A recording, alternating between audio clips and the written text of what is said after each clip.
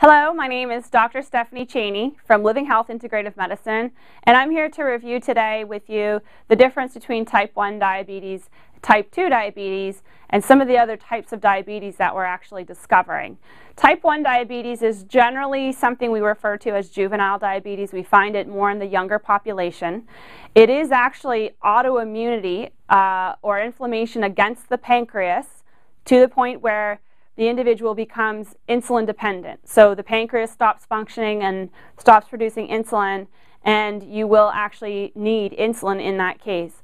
Type 2 diabetes is generally found more in the adult population, but unfortunately in the last 10 years to 20 years or so, we are now finding children as young as 8, 9, and 10 coming down with type 2 insulin resistant diabetes. And what that means is the pancreas is still functioning, it's still producing insulin. We're not seeing an autoimmune or an immune response against the pancreas, but the system as a whole is not responding well to insulin, and therefore sugar is not easily taken up into the tissues and the cells, but rather it keeps circulating and building up in the blood, which is very, very damaging to brain, nerve, and other organ systems.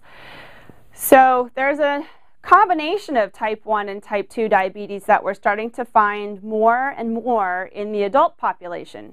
We used to think that the adult population never really had type 1 diabetes or a destruction of the pancreas, but what we're finding more and more in our patients that come in for our type 2 diabetes reversal program is that they may be a combination of both type 2 and type 1.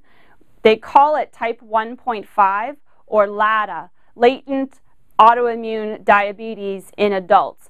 And what happens is something triggers your immune system to turn on the pancreas. Sometimes it's a genetic predisposition in concert with an infection or food intolerances or other mechanisms at play that cause your immune system to destroy the pancreas.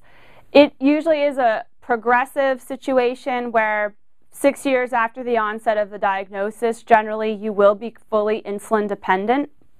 But an individual that has LATA may be not only losing pancreas function and becoming insulin dependent, but may also have systemic insulin receptor problems, which is insulin resistance. So this is a situation where we have a combination of the two. It is very, very important that you be tested thoroughly to determine if you have type 1, 1.5, or type 2 diabetes, and we do that initially in our program in order to determine the best course of action to help reverse the diabetes. In type 1, we are not able to fully reverse the type 1 diabetes.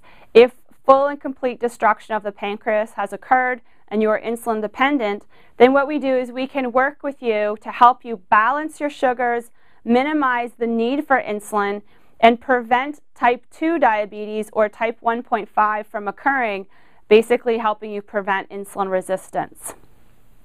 For more information on how we reverse type 2 diabetes and help people with type 1 diabetes better regulate their sugars naturally with diet and supplementation, please call our office at 410-216-9180 and ask for more information on our educational seminars to learn how to reverse diabetes.